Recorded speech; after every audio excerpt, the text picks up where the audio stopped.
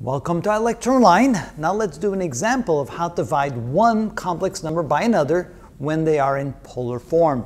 And remember, the equation that we found on the previous video was if we divide z1 by z2, that is equal to the ratio of the moduli, which is r1 divided by r2 times the cosine of theta 1 minus theta 2 plus I times the sine of theta 1 minus theta 2.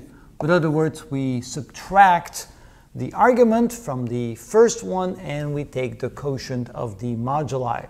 So let's go ahead and now plug in what we have, and obviously we've already converted from the normal a plus bi format into the polar format like we did in the previous videos, and now we can just simply plug this in.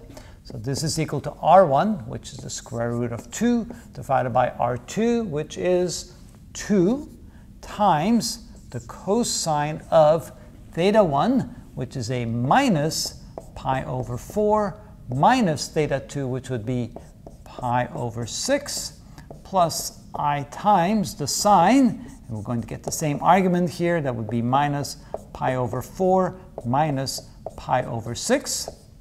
Now let's simplify this and see what this then looks like in its final form. The square root of 2 over 2 times. So minus pi over 4 minus pi over 6, common denominator is 12, that's minus 3 minus 1, that's minus 4 over 12, or let's see here, minus 4 over 12, which is minus 1 over 3, right? That's 1/3. So this becomes the cosine of minus pi over 3 and plus I times the sine also of minus pi over 3.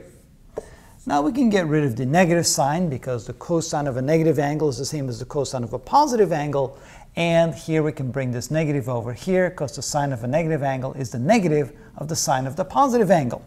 So this can be written as the square root of 2 over 2 times the cosine of a positive pi over 3 minus I times the sine of pi over 3.